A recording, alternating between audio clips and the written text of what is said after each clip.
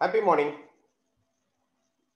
இன்னைக்கு கிளாஸ்ல நம்ம ஒரு மீட்டர்ல மெஷர் பண்றதுக்கு முன்னாடி ஒரு ஒரு அனலாக் மீட்டரை நாம மெஷரிங் குவான்டிட்டியை மெஷர் பண்றதுக்கு முன்னாடி அந்த மீட்டரை எப்படிலாம் பயன்படுத்தணும், எப்படி பயன்படுத்தணும் அப்படிங்கிறது என்னென்னு பார்த்தீங்கன்னா, எந்த குவான்டிட்டியை மெஷர் பண்றதுக்கு பயன்படுத்தணும், அடுத்து அந்த மீட்டர் என்ன பொசிஷன்ல வச்சிருக்கணும், அந்த மீட்டர்ல எரர்ஸ் என்ன பெர்சன்டேஜ்ல இருக்கு, அந்த மீட்டர் என்ன மாதிரியான டெஸ்ட் வோல்டேஜ்ல அந்த மீட்டர் ஒர்க் பண்ணிட்டு இருக்கு, வேற ஏதாவது ஸ்பெஷல் ப்ரொடெக்ஷன் அந்த மீட்டர்ல இருக்கா, இது மாதிரியான எல்லா விஷயங்களையும் நம்ம தெரிஞ்சுக்கிட்ட பிறகுதான் அந்த மீட்டர்னுடைய ஸ்பெசிபிகேஷனுக்கும் அந்த மீட்டர் என்ன ரேஞ்சஸை அது மெஷர் பண்ணுங்கிறதெல்லாம் தெரிஞ்சுக்கிட்டு தான் நம்ம அந்த மீட்டரை என்ன எலக்ட்ரிக்கல் குவான்டிட்டியை மெஷர் பண்ண போறோமோ அங்கே யூஸ் பண்ணி மெஷர் பண்ணணும். அப்போ ஒரு அனலாக் மீட்டர்ஸை நம்ம பயன்படுத்துறதுக்கு முன்னாடி அந்த மீட்டர்ஸ்ல இருக்கக்கூடிய, அதாவது டயல்ல இருக்கக்கூடிய சிம்பிள்ஸை பயன்படுத்தி அந்த மீட்டர்னுடைய ஃபுல் பிஹேவியர் அண்ட் கேரக்டரிஸ்டிக்ஸை நம்ம தெரிஞ்சுக்கணும். அதுக்கு அப்புறம் தான் அந்த மீட்டரை பயன்படுத்தி நாம அந்த மீட்டர்னுடைய எலிஜிபிலிட்டிக்கு தகுந்த மாதிரி நாம அந்த மீட்டரை பர்டிகுலர் குவான்டிட்டியை மெஷர் பண்றதுக்கு பயன்படுத்தணும். அதுக்கு அந்த மீட்டர்ல பயன்படுத்தக்கூடிய சிம்பிள்ஸ்லாம் என்னென்ன, அந்த சிம்பிள்ஸை பயன்படுத்தி நாம அந்த மீட்டர்னுடைய பிஹேவியரை எப்படி தெரிஞ்சுக்கலாம் அப்படிங்கிறத நம்ம இந்த டாபிக்ல பார்க்க போறோம். So AC DC metre indications. So மீட்டர்ல AC DC அந்த மீட்டர் ஏசியை மெஷர் பண்ணுமா, ஏசி குவான்டிட்டியை மெஷர் பண்ணுமா, டிசி குவான்டிட்டியை மெஷர் பண்ணுமா, அல்லது ரெண்டு குவான்டிட்டியை மெஷர் பண்ணுமா அப்படிங்கிறத நம்ம தெரிஞ்சுக்கிட்டாதான் அந்த மீட்டரை பயன்படுத்தி ஏசி குவான்டிட்டியை மெஷர் பண்ணணும்னா எந்த மீட்டரை பயன்படுத்தணும், டிசி குவான்டிட்டியை மெஷர் பண்ணணும்னா எந்த மீட்டரை பயன்படுத்தணும்ன்றதை நம்ம உணர்ந்து கொள்ள முடியும். அப்போ ஒரு மீட்டர்ல இது மாதிரியான சிம்பிள்ஸ்லாம் இருக்கும் பொழுது அந்த மீட்டர் என்னென்ன குவான்டிட்டியை மெஷர் பண்ணும் அப்படிங்கிறத நம்ம எப்படி தெரிஞ்சுக்கிறோம். ஸோ ஒரு மீட்டர்ல இந்த மாதிரி ஒரு 2 கோடு, அந்த குவான்டிட்டி மெஷரபிள் கீழே 2 கோடு இருந்தது அப்படின்னா இந்த மீட்டர் டிசி குவான்டிட்டியை மெஷர் பண்ணும். அது வோல்டேஜா இருக்கலாம் அல்லது கரண்டா இருக்கலாம். பட் இந்த மாதிரி 2 கோடு இருந்தா அந்த மீட்டர் டிசி குவான்டிட்டியை மெஷர் பண்ணும். அதே மாதிரி சிங்கிள் கோடு, சிலதுல பாத்தீங்கன்னா இந்த மாதிரி சிங்கிள் கோடு இருக்கும். இந்த மாதிரி சிங்கிள் கோடு இருந்தாலும் அது டிசி வோல்டேஜ் அல்லது கரண்டை மெஷர் பண்ணும். ஸோ இந்த மாதிரி கோடுகள் மட்டும் இருந்ததுன்னா, ஒரு கோடு நீட்டா இருந்தது அப்படின்னா அந்த மீட்டர் டிசியை மெஷர் பண்ணும் அப்படிங்கிறத நம்ம தெரிஞ்சுக்கலாம். இது ஒரு சின்ன சைன் வேவ். நம்ம சைன் வேவ்னா என்னன்னு படிச்சிருப்போம். சைன் வேவ் இது. இந்த மாதிரி சைன் வேவ் சிம்பிள்ஸ் இருந்தது அப்படின்னா அந்த மீட்டர் ஏசி குவான்டிட்டியை மெஷர் பண்ணும். That may be voltage R கரண்டா இருக்கலாம் அல்லது வோல்டேஜா இருக்கலாம். ஆனா அது மெஷர் பண்ணக்கூடிய குவான்டிட்டி ஏசியை மெஷர் பண்ணும். இது மாதிரி சைன் வேவ் அப்புறம் கோடு ரெண்டுமே இருந்தது அப்படின்னா அந்த மீட்டரை நாம பயன்படுத்தி ஏசி குவான்டிட்டியை மெஷர் பண்ணலாம், டிசி குவான்டிட்டியை மெஷர் பண்ணலாம். ஏசி குவான்டிட்டி வோல்டேஜ் அல்லது current, DC quantity voltage R current, எதை வேணா மெஷர் பண்ண முடியும். ஸோ ஒரு மீட்டர்ல இது மாதிரியான சிம்பிள்ஸ் இருக்கிறத பார்த்துட்டு அந்த மீட்டர் ஏசியை மெஷர் பண்றதுக்கு சூட்டபிளா இருக்குமா இருக்காதா, அல்லது டிசியை மெஷர் பண்றதுக்கு சூட்டபிளா இருக்குமா இருக்காதாங்கிறத தெரிஞ்சுக்கிட்டு அதற்கு தகுந்த மாதிரியான மீட்டரை நம்ம பயன்படுத்தணும். Next type of metre. இப்போ அது ஏசியை மெஷர் பண்ணுமா டிசியை மெஷர் பண்ணுமா அப்படிங்கிறது நம்ம தெரிஞ்சுக்கிட்டோம். அதே சமயம் அந்த மீட்டர் என்ன குவான்டிட்டியை மெஷர் பண்றதுக்கு தகுந்த மீட்டர் அப்படிங்கிறத நம்ம தெரிஞ்சுக்கணும். ஸோ அந்த மீட்டரை பயன்படுத்தி என்ன எலக்ட்ரிக்கல் குவான்டிட்டி, என்ன எலக்ட்ரிக்கல் பேராமீட்டரை நம்ம மெஷர் பண்ண முடியும் அப்படின்னு பாத்தீங்கன்னா, இந்த மாதிரி ஒரு மீட்டர்ல வி அப்படின்னு போட்டிருந்ததுன்னா அது வோல்ட் மீட்டர், வோல்டேஜை மெஷர் பண்றதுக்கு பயன்படுத்தலாம். அல்லது எம்வி அப்படின்னு, எம் ஸ்மால் லெட்டர் எம்வின்னு இருந்ததுன்னா அந்த metre milli volt metre, small amount of வோல்டேஜஸை measure பண்றதுக்கு பயன்படுத்தலாம். இந்த மாதிரி மைக்ரோ வி, அதாவது மியூ வி அப்படின்னு இருந்ததுன்னா மைக்ரோ வோல்ட் மீட்டர், மிக மிக சிறிய அளவு குவான்டிட்டியான வோல்டேஜ் குவான்டிட்டிஸை மெஷர் பண்றதுக்கு இந்த மீட்டரை பயன்படுத்தலாம். ஏ அப்படின்னு இருந்ததுன்னா அது அம்மீட்டர், கரண்ட்டை மெஷர் பண்றதுக்கு பயன்படுத்தலாம். அதே மாதிரி small MA milli ammeter, small current amount of கரண்ட்டை மெஷர் பண்ணலாம். மியூ ஏ அப்படின்னா micro ammeter, very very small amount of கரண்ட்டை நம்ம இதில் மெஷர் பண்ணலாம். ஓம் இந்த மாதிரி ஒமேகா சிம்பிள் இருந்தது அப்படின்னா அது வந்து ஓம் மீட்டர், ரெசிஸ்டரை பயன்படுத்துறதுக்கு, ரெசிஸ்டர்னுடைய அளவுகளை அளக்கிறதுக்கு பயன்படுத்துகிற மீட்டர். அல்லது ஓம்ஸ்னே டைரக்டா எழுதியிருப்பாங்க, அதை ஓம் மீட்டர் நாம தெரிஞ்சுக்கலாம். இப்போ இந்த குவான்டிட்டிஸ், இந்த என்ன பேராமீட்டரை மெஷர் பண்ண போறோமோ அது இதுல இருக்கும். இப்போ உதாரணத்துக்கு வி அப்படின்னு போட்டு கீழே ஒரு கோடு போட்டிருந்தனா இந்த வோல்டேஜை மெஷர் பண்ணக்கூடிய metre at the same time DC வோல்டேஜை தான் மெஷர் பண்ணும். அல்லது ஏ அப்படின்னு போட்டு கீழே ஒரு சைன் வேவ் போட்டிருந்தா இது கரண்ட்டை மெஷர் பண்ணக்கூடிய metre at the same time AC current, AC quantity கரண்ட்டை மெஷர் பண்ணும். ஸோ இது மாதிரி அதில் இருக்கக்கூடிய சிம்பிள்ஸை வச்சு இந்த மீட்டரை எந்த பேராமீட்டரை மெஷர் பண்ணுறதுக்கு பயன்படுத்தலாங்கிறத நாம் அறிந்து கொள்ள முடியும். நெக்ஸ்ட், இந்த மீட்டர் வந்து உள்ள அந்த மீட்டருக்குள்ள பயன்படுத்தக்கூடிய மெக்கானிசம் என்ன, என்ன விதமான டெக்னிக், என்ன மெக்கானிசம் இந்த மீட்டர்ல பயன்படுத்தப்படுகிறது அப்படிங்கிறத அந்த மீட்டர்ல சிம்பிளா டயல்ல எக்ஸ்பிரஸ் பண்ணியிருப்பாங்க. அது என்னென்ன அப்படின்னு நீங்க பாத்தீங்கன்னா, ஃபர்ஸ்ட் இது மாதிரி மீட்டர் மெக்கானிசம்ஸ் வந்து சிம்பிள் இந்த மாதிரி ஒரு ஆர்ஷூ மேக்னெட்டு நடுவுல ஒரு சின்ன கட்டம் ரெக்டாங்குலர் ஷேப்ல போட்டிருந்தா இது வந்து மூவிங் காயில், இதுதான் சென்டர் பார்ட் தான் மூவிங். இந்த காயில் வந்து மூவ் ஆகுது வித் பெர்மனன்ட் மேக்னெட், சைட்ல பெர்மனன்ட் மேக்னெட் இருக்குது. ஸோ இந்த மீட்டர்ல permanent magnet moving coil mechanism பயன்படுத்தப்படுகிறது அப்படிங்கிறத இந்த மாதிரியான ஒரு சிம்பிள்ல குறிப்பிடப்பட்டிருக்கும். அதே மாதிரி மூவிங் காயில் வித் பெர்மனன்ட் மேக்னெட்ல கீழே ஒரு டையோட் சிம்பிள், இது வந்து டையோட் சிம்பிள். இந்த மாதிரி ஒரு டையோட் சிம்பிள் இருந்தது அப்படின்னா அது மூவிங் காயில் டைப் தான், ஆனா வித் ரெக்டிஃபயர் டைப். நீங்க ஈவன் ஏசி குவான்டிட்டி கொடுத்தீங்கன்னா கூட அந்த ஏசி குவான்டிட்டியை ரெக்டிஃபை பண்ணி மூவிங் காயில் மெக்கானிசத்துல இது மெஷர் பண்ணி சொல்லும். ஸோ இது moving coil with rectifier mechanism இதுல பயன்படுத்தப்படுகிறது அப்படின்னு அர்த்தம்.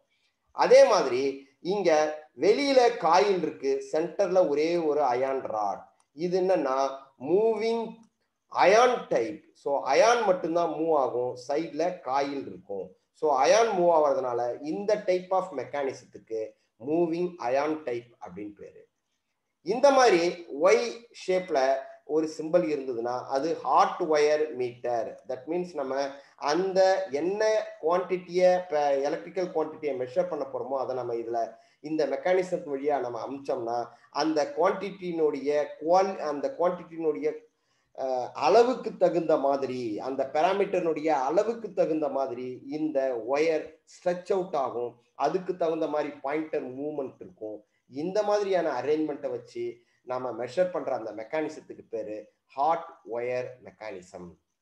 அடுத்து இந்த மாதிரி ரெண்டு கலர்ல, ஒன்னு பிளாக் கலர் இன்னொன்னு ஒயிட் கலர்ல, ரெண்டு கலர்ல இத மாதிரி இருந்ததுன்னா பை மெட்டல், பைனா ரெண்டு, டூ மெட்டல் டைப்பு, ரெண்டு விதமான மெட்டலை ஒன்னோட ஒன்று ப்ரெஸ் பண்ணி இதை மாதிரி பை மெட்டல் அரேஞ்ச்மெண்ட் இருந்ததுன்னா அது வழியா கரண்ட் போகும் பொழுது அந்த பை மெட்டல் டியூ டு கரண்ட்டினுடைய அளவுக்கு தகுந்த மாதிரி அதனுடைய அந்த பைமெட்டல் வந்து லைட்டா பெண்ட் ஆகும். அந்த பெண்ட் ஆகிறதுக்கு தகுந்த மாதிரி அதுல இருக்கக்கூடிய பாயிண்டர் மூவ் ஆகும். ஸோ இந்த மெக்கானிசத்தை பயன்படுத்தி நாம கரண்ட்டை மெஷர் பண்றோம் அல்லது எலக்ட்ரிக்கல் பேராமீட்டரை மெஷர் பண்றதுக்கு பேரு பைமெட்டல் மெக்கானிசம், பைமெட்டல் மூவ்மெண்ட் உள்ள.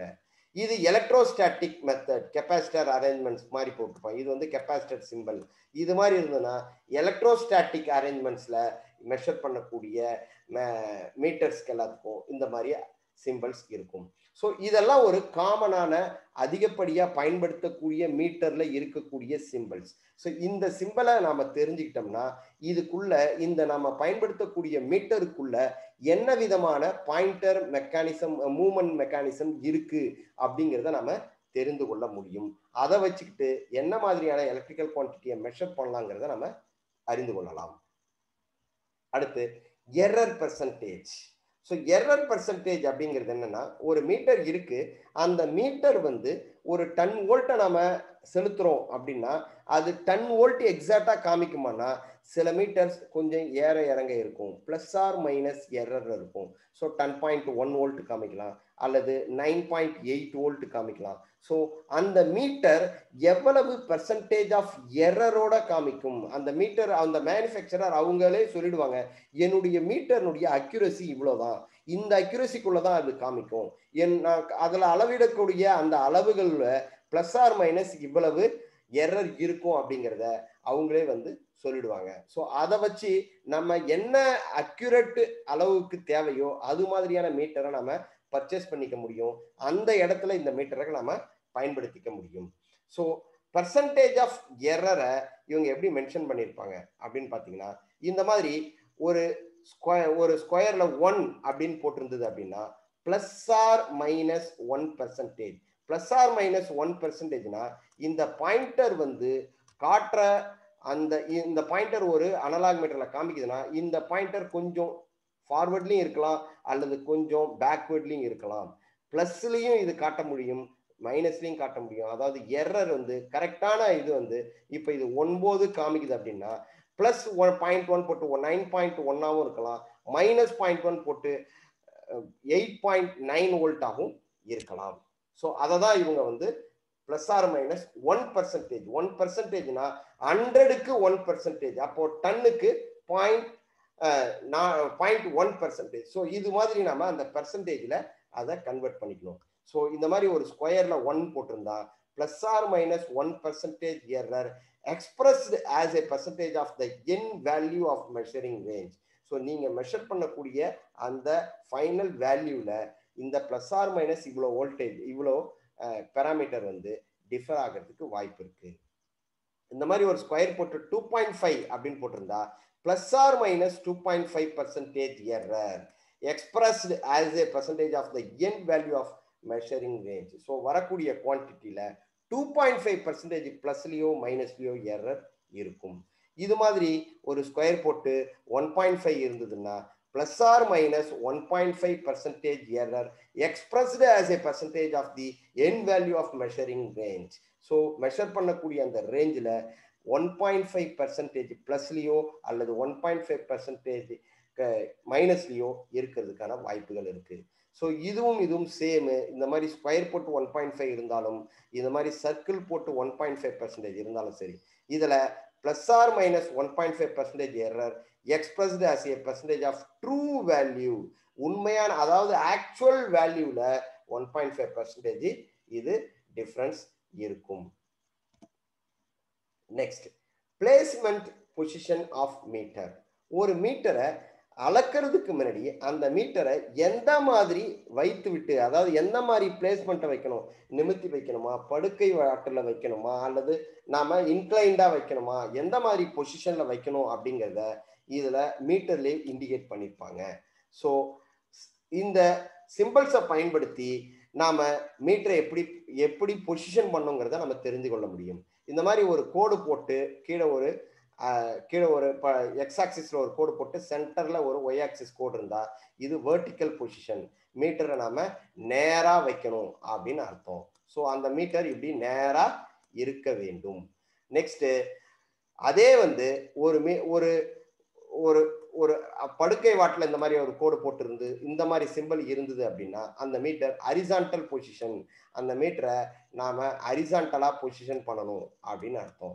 அதாவது மேல நிமித்திலாம் வைக்கக்கூடாது, அந்த மீட்டரை நிமித்தி வைக்கக்கூடாது, படுக்கை வாட்டில் பெஞ்சில் வச்சுட்டு அப்படிதான் நம்ம மெஷர் பண்ணணும். அதே மாதிரி ஒரு ஹரிசான்டல் ஷேப் போட்டு பிளஸ் ஆர் மைனஸ் 10 அப்படின்னும் பொழுது ஹரிசான்டல் பொசிஷன்ல இருக்கலாம். அதே சமயம் பிளஸ் 10 டிகிரி வந்து நாம இன்க்ளைண்டாவோ அல்லது 10 டிகிரி கீழே ஃபார்வேர்டு பேக்வேர்டுல இதை இன்க்ளைண்டா நம்ம வைத்துக் கொள்ள முடியும். அதனால அதுல எந்த விதமான மெக்கானிசம் பிரச்சனை வராது. அதே மாதிரி இந்த மாதிரி ஆங்கிள் போட்டு 60 டிகிரி கொடுத்துருந்தாங்கன்னா இன்க்ளைன்டு பொசிஷன். நாம வந்து மீட்டரை வெர்டிக்கலாவும் வைக்கக்கூடாது, ஹரிசான்டலாவும் வைக்கக்கூடாது, இன்க்ளைண்டா வைக்கலாம். அதாவது இந்த லேப்டாப்லாம் நம்ம பிரிச்ச பிறகு ஒரு லைட்டா இன்க்ளைண்டா இருக்கும் பாருங்க, அந்த மாதிரி பொசிஷன்ல, அதாவது கண்ட்ரோல் பேனல்லாம் இது மாதிரியான மீட்டர்ஸை நம்ம ஃபிக்ஸ் பண்ணலாம். ஸோ என்ன மாதிரி ஒரு வெர்டிக்கல் பேனல்ல நம்ம ஃபிக்ஸ் பண்ணோம்னா அந்த மாதிரி பொசிஷன் இருக்கிற மீட்டரை தான் நம்ம வாங்கணும். அதே சமயம் ஒரு லேப்ல பயன்படுத்தும் பொழுது டேபிளை வச்சு மெஷர் பண்ணோம்னா ஹரிசான்டல் பொசிஷன் இருக்கக்கூடிய மீட்டர்ஸை பயன்படுத்தணும். ஒரு கண்ட்ரோல் பேனல்ல பயன்படுத்தணும்னா இன்க்ளைன்டு பொசிஷன் இருக்கக்கூடிய மீட்டர்ஸை பயன்படுத்தணும். ஸோ எந்த மீட்டரை எந்த மாதிரி பொசிஷன்ல வைக்கணும் அப்படிங்கிறத இந்த சிம்பிள்ஸை வச்சு நாம தெரிந்து கொள்ள முடியும். Next, metre testing voltages. ஒரு மீட்டர்ல எவ்வளவு வோல்டேஜஸ் வரும் அது தாங்கும், எவ்வளவு வோல்டேஜ்ல அந்த மீட்டர் டெஸ்ட் செய்யப்பட்டிருக்கு அப்படிங்கிறத அவங்க அந்த மீட்டர்லயே சிம்பிள்ல கொடுத்துருப்பாங்க. ஸோ அதை வச்சு நம்ம அந்த மீட்டருடைய வோல்டேஜை நம்ம தெரிந்து கொள்ள முடியும். இது மாதிரி ஒரு ஸ்டார் போட்டு 0 கொடுத்துருந்தாங்கன்னா no test voltage. Test voltage அதில் அவங்க வந்து வோல்டேஜ் அதில் கொடுத்து நம்ம டெஸ்ட் பண்ண முடியும், வோல்டேஜ் அதில் கொடுக்க முடியாது, அதில் வோல்டேஜ் அதில் கொடுத்து அவங்க டெஸ்ட் பண்ணலங்கிறத நம்ம தெரிந்து கொள்ள முடியும். 1 அப்படின்னு உள்ள கொடுத்துருந்தாங்கன்னா டெஸ்ட் வோல்டேஜ் 1 கிலோ வோல்ட் வரலும் இதில் டெஸ்ட் வோல்டேஜ் கொடுத்து பண்ணியிருக்காங்க. அதே மாதிரி 2 கொடுத்துருந்தா டெஸ்ட் வோல்டேஜ் 2 கிலோ வோல்ட் வரலும் கொடுக்கப்பட்டிருக்கு. இது மாதிரி 500 வோல்ட் இருந்ததுன்னா இந்த மாதிரி ஒண்ணுமே இல்லைன்னா 500 வோல்ட் வரலும் நம்ம இந்த மீட்டர்ஸை நாம டெஸ்ட் வோல்டேஜ் பயன்படுத்த முடியும் அப்படிங்கிறத இவங்க மென்ஷன் பண்ணியிருப்பாங்க. ஸோ நோ டெஸ்ட் வோல்டேஜ்னா வோல்டேஜஸை பயன்படுத்தக்கூடாது. 1 இருந்தால் 1 கிலோ வோல்ட் வரலும் கொடுக்க முடியும், 2 இருந்தால் 2 கிலோ வோல்ட், ஒண்ணுமே போடாம வெறும் ஸ்டார் இருந்தா 500 வோல்ட். நெக்ஸ்ட், மீட்டர்னுடைய ஸ்பெஷல் இன்ஸ்ட்ரக்ஷன்ஸ் மீட்டர்ல என்ன இருக்கும் அப்படின்னு பாத்தீங்கன்னா, இது மாதிரி ஒரு ஸ்கொயர் போட்டு உள்ள ஒரு ரவுண்ட் இருந்தது அப்படின்னா அது வந்து அந்த metre magnetically shield metre. Magnetic field external magnetic field வந்து அந்த மீட்டரை அஃபெக்ட் பண்ணாது, ஷீல்டிங் செய்யப்பட்டிருக்கும். அதே மாதிரி இந்த சர்க்கிள் வந்து டாட்டர் லைன்ஸ்ல இருந்தது அப்படின்னா எலக்ட்ரோஸ்டாட்டிக் ஃபீல்டுல ஷீல்டு வந்து கொடுக்கப்பட்டிருக்கு. ஸோ எலக்ட்ரோஸ்டாட்டிக் ஃபீல்டு சைடில் இருந்தது கொண்டது அப்படின்னா ஒரு ஒயர்ல கரண்ட் போகும்போதோ அல்லது அந்த இடத்துல வந்து டியூ டு எலக்ட்ரோஸ்டாட்டிக் எனர்ஜினால ஏற்படக்கூடிய அந்த தாக்கம் வந்து இந்த மீட்டரை பாதிக்காது அப்படின்னு அர்த்தம். ஸோ அதே மாதிரி ஒரு ரெக்டாங்கிள் போட்டு அதில் இந்த மாதிரி ஒரு எக்ஸ்பிளனேட்டரி சிம்பிள் இருந்தது அப்படின்னா இது வந்து ஒரு அட்டென்ஷன். அதாவது இந்த மீட்டரை நீங்க பயன்படுத்துறதுக்கு முன்னாடி இந்த மீட்டர் பற்றிய விவரங்களை அந்த மேனுவலை பார்த்து படிச்சுட்டு அப்புறம் பயன்படுத்துங்க, சம் ஸ்பெஷல் இன்ஸ்ட்ரக்ஷன்ஸ் இருக்கு அப்படிங்கிறதுக்காக இது மாதிரியான ஒரு சிம்பிள்ஸ் கொடுத்துருப்பாங்க. இந்த மாதிரியான சிம்பிள் இருந்தது அப்படின்னா அந்த மீட்டரை நீங்க பயன்படுத்துறதுக்கு முன்னாடி அந்த மீட்டருக்காக கொடுக்கப்பட்ட மீட்டர் வாங்கும்பொழுதோ அந்த மீட்டர் கூடவோ நமக்கு ஒரு பேம்ப்ளெட்டோ அல்லது இன்ஸ்ட்ரக்ஷன்ஸோ கொடுத்துருப்பாங்க. அதை நீங்க படித்து விட்டு தான் அந்த மீட்டரை பயன்படுத்தணும். ஸோ இது மாதிரியான ஸ்பெஷல் இன்ஸ்ட்ரக்ஷன்ஸும் அந்த மீட்டருடைய டயல்ல கொடுக்கப்பட்டிருக்கும். இப்போ நம்ம என்ன செய்யறோம், ஒரு ஸ்பெஷலா ஒரு மீட்டருடைய சிம்பிள்ஸ் அதை ஒரு மீட்டரை எடுத்து அதில் இருக்கிற சிம்பிள்ஸை வச்சு இந்த மீட்டரை என்ன மாதிரி பயன்படுத்த முடியும் அப்படிங்கிறத நம்ம 1 by 1 நம்ம பார்க்கலாம். இது மாதிரி ஒரு டயல் இருக்குன்னு வச்சுக்கோம். இந்த மாதிரி டயல் இருக்கக்கூடிய ஒரு மீட்டர் என்னென்ன எதுக்காக எப்படி பயன்படுத்தலாம் அப்படின்னு இந்த மீட்டர் மேல இந்த மீட்டருக்கு மேல இருக்கக்கூடிய டயல்ல இந்த மாதிரியான சிம்பிள்ஸ் இருக்குது. அப்போ நம்ம என்ன செஞ்சுக்கலாம் ஃபர்ஸ்ட் அப்படின்னா, இந்த the nature and type of electrical parameter can measure DC current. இப்போ நம்ம இதுல ஒரே ஒரு கோடு தான் இருக்கு பாத்தீங்களா, இந்த மாதிரியான ஒரு கோடு இருந்தா இது வந்து டிசி பாராமீட்டரை மெஷர் பண்ணும். அதே சமயம் ஏ போட்டிருக்கு, அதனால இது ஆம்பியரை மெஷர் பண்ணும். எவ்வளோ தூரத்துல இருந்து 0 வோல்ட்ல இருந்து 0 ஆம்ஸ்ல இருந்து 5 ஆம்ஸ் வரை இது மெஷர் பண்ணும் அப்படிங்கிறத இந்த மீட்டருடைய டயலை வச்சே நம்ம தெரிந்து கொள்ளலாம். ஸோ டிசி கரண்ட்டை மெஷர் பண்ணும், 0 to 5 ஆம்ஸை மெஷர் பண்ணும் அப்படிங்கிறத இந்த டயலை வச்சு நம்ம தெரிந்து கொள்ள முடியும்.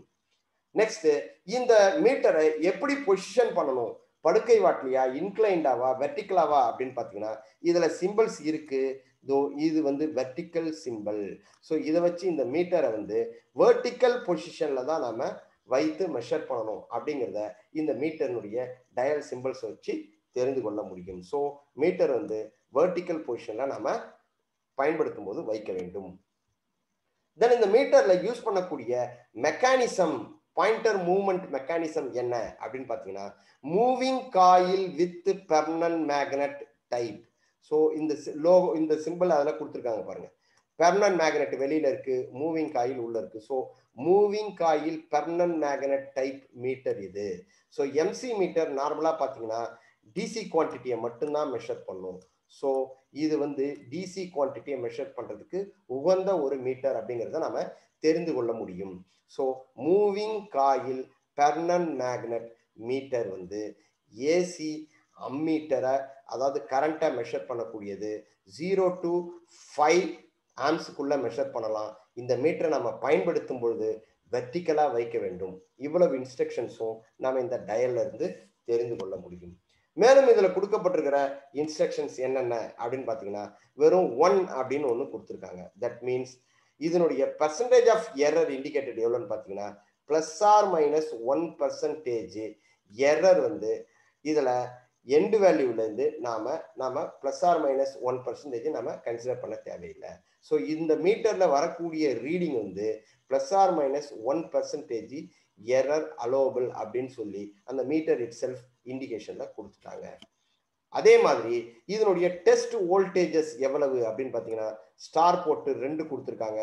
ஸோ இந்த மீட்டர் வந்து 2 kV டெஸ்ட் வோல்டேஜ் இதில் கொடுக்கப்பட்டிருக்கிறது. நெக்ஸ்ட் ஸ்பெஷல் இன்ஸ்ட்ரக்ஷன்ஸ் இதில் கொடுத்துருக்காங்க பாருங்க. இந்த மாதிரி ஒரு ட்ரையாங்கிள் போட்டு அதில் ஒரு எக்ஸ்பிளனேட்டரி சிம்பிள் இருந்தால் அந்த மீட்டரை பயன்படுத்துறதுக்கு முன்னாடி அந்த மீட்டருடைய மேனுவல் அந்த பேம்ப்ளெட்டை படிச்சுட்டு இன்ஸ்ட்ரக்ஷன்ஸை படிச்சுட்டு இந்த மீட்டரை நம்ம பயன்படுத்த வேண்டும். அதை பற்றி தெரிஞ்சுக்கிட்டு பயன்படுத்துங்க அப்படின்னு அர்த்தம். அதனால இந்த சிம்பிள் கொடுக்கப்பட்டிருக்கு. So attention, read instruction before use. பயன்படுத்துவதற்கு முன்னாடி நீங்க இந்த மீட்டர் சம்பந்தமான இன்ஸ்ட்ரக்ஷன்ஸை படித்து விட்டு பயன்படுத்துங்கள் அப்படின்னு அர்த்தம். தென் இந்த மீட்டரை மினிமம் எவ்வளவு குவான்டிட்டியை மெஷர் பண்ணும், மேக்ஸிமம் எவ்வளவு குவான்டிட்டியை மெஷர் பண்ணும் அப்படின்னு நாம எம்எஸ்டி எஸ்எஸ்டி நாம ஆல்ரெடி தெரியும் நமக்கு. That means full scale deflection எவ்வளவு எஃப்எஸ்டி, மெயின் ஸ்கேல் டிவிஷன் எவ்வளவு எம்எஸ்டி, ஸ்மால் ஸ்கேல் டிவிஷன் எவ்வளவு எஸ்எஸ்டி. இப்போ இதனுடைய full scale deflection 5 arms. So 5 arms இது ஃபுல் ஸ்கேல் டிஃப்ளெக்ஷன். இதனுடைய எம்எஸ்டி எவ்வளவுன்னு பார்த்தீங்கன்னா 1 இதுல number of main scale division 1 2 3 4 5. So 5 divided by 5.